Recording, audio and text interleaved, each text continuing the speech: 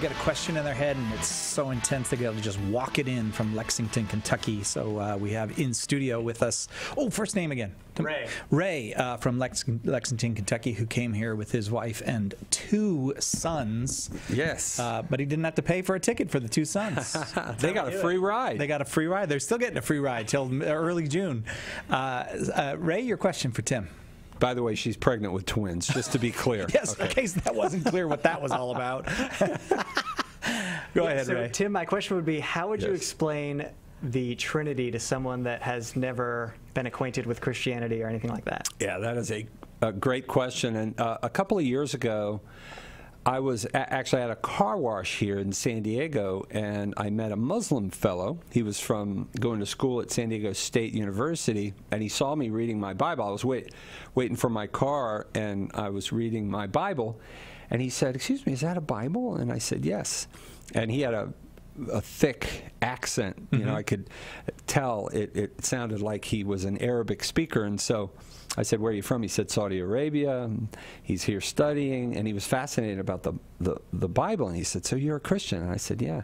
And one of the first things, I let my car sit for a while because we had a long conversation. So can you imagine that, me having a long conversation? Tim Staples. But we did, and one of the biggest issues for him was the Trinity. Exactly this. He said, and I asked him, I said, just by curiosity, what do you think about the Trinity? What do you believe we believe? And he said, well, as I understand it, you guys believe there are 3 gods. The Father is a God, and the Son is a God. And so it started there. And I explained, no, that's not what we believe. And what I did, and this is what I would recommend, I used 2 analogies. For somebody that doesn't believe in the Bible, it's not going to appeal to them so much to go to Bible verses and stuff, although if your friend does believe in the Bible or no? It'd be good, I guess, both ways. Both ways, yeah. So, I mean, there are certain ways you can do it with the Bible. I suggest everybody acknowledges the Father is God, right? So the key is to show biblical texts for somebody who believes in the Bible where Jesus is revealed to be God also.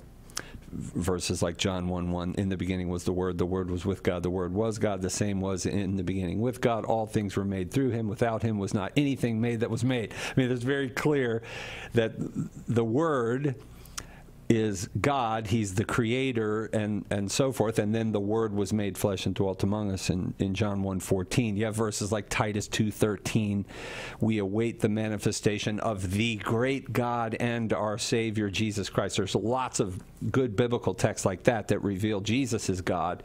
And then you have biblical texts that reveal the Holy Spirit to be God too, and there's many of those. For example, in Hebrews chapter 10, you go down to about verse 15, and you see this numerous times in Scripture where the Scripture will say, the Holy Spirit said, and then the quotation is usually from an Old Testament passage where it speaks, the Holy Spirit speaks as God. I am the Lord, for example. I have taken away your sins, or I will take away your sins, and that sort of thing. So there's lots of biblical ways to do it.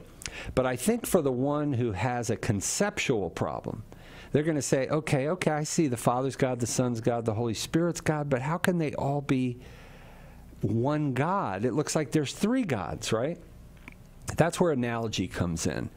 And I like to use 2 main analogies. There are more out there, but St. Augustine's anthropological analogy, I think, is excellent. He uses the analogy, obviously, of man.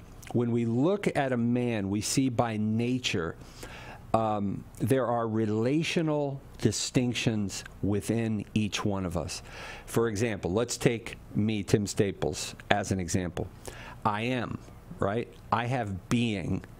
I know intellectually, and I will as well. So I have being, I have knowing, and I have willing. These are 3 things that are real in all human beings. You can't deny it. Of course, I am.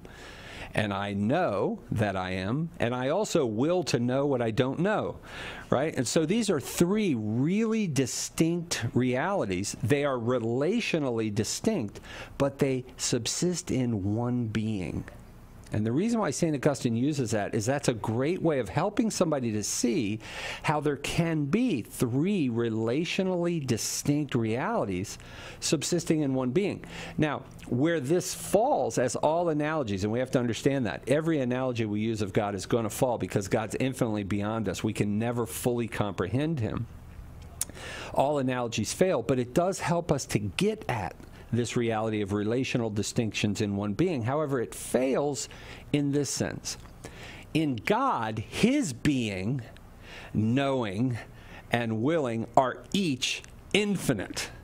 So infinite, in fact, that they're distinct persons, right? They are infinite and coextensive with one another. My being's not coextensive with my knowing and my willing, because I am before I knew anything, and I know that I would like to know a lot more. So I will to know what I don't know. I was before I knew. So we know they're not coextensive, but in God they are, and they are each infinite, so radically infinite that they are revealed to be distinct persons, but never destroying this notion that we begin with, that they are relationally distinct from one another. That is, the Father has a relation to the Son, the Father and the Son a relation to the Holy Spirit, and those are real. But they do not destroy the fact that there is one being. There's not three beings, one being. So that's helpful in that regard. However, I like to use the second analogy that the Catechism actually uses in paragraph 2205 in the Catechism too, of the family, because the family helps us to see not just relationally distinct realities subsisting in one being, but the idea of three persons that all possess the same nature. Because when you look at a family, right? We're looking at a family right here. We got a father and a mom and two children right there, but let's just take one of them. So we got father, mother, and child that exist in a family. They are really distinct persons, and yet the babies in her womb have the same nature that you do.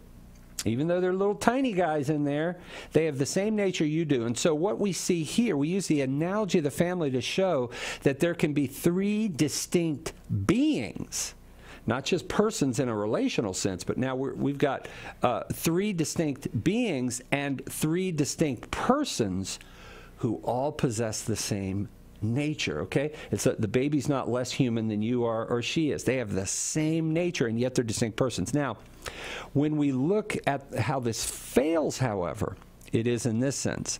In God, we see Father, Son, and Holy Spirit. They are distinct persons. They possess the same nature as well, which we've already seen is reasonable because you three have the same nature. But here's where it fails. In God, each one possesses the nature of God. See, with you guys, as I mentioned before, your nature is to be one being, right? That's the nature of being human, is you are a distinct being as well as a distinct person. But in God, you have distinct persons, but because their nature is to be God, they have one being. So it's kind of a way, these are analogies, of course. If you put them together, you can see how, yeah, it's reasonable to have these relationally distinct realities that subsist in one being, and it's reasonable to have three distinct persons that all share the same nature. Where our minds get blown is all three of their natures is one nature, and that is God. And that's where our minds get blown. And that's why when we talk about God as person, we're using an analogy, because he's not a person, he's actually persons, but he's not a person in the same way we are. We can use the analogy of persons to try to get at God, but his personhood transcends anything we can imagine. In the same way, his being transcends anything. You know, this is why the Fourth Lateran Council, in its definition of the faith in 1215, the very first thing they did at the council is they wrote up a profession of faith. And one of the principles in the very first part of that council is they said God is ineffable. In fact, they used two Latin terms.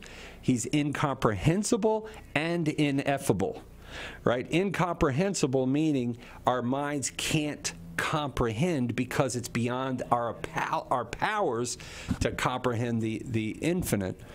And ineffable because his nature, by nature, is unknowable. So he's both incomprehensible because our powers are limited, but also ineffable, meaning he's unknowable because by anything outside of himself. Only God can fully comprehend God. But the good news is we can use these analogies to help folks to be able to get at, oh, I kind of see it. And then you get back to Scripture and you get back to Jesus Christ, who revealed it to be true. Ultimately, our faith rests upon the person of Jesus Christ, who revealed God as Father, Son, and Holy Spirit. And we know it is true because he's God, and therefore he can neither deceive nor be deceived. So for your walk back to Lexington, that's a lot to think about, but it's a long walk from San Diego to Lexington. It is, yeah. So a couple days. Yeah. Right on. Well, thank you, Ray, for the question. Thanks very much. Of course.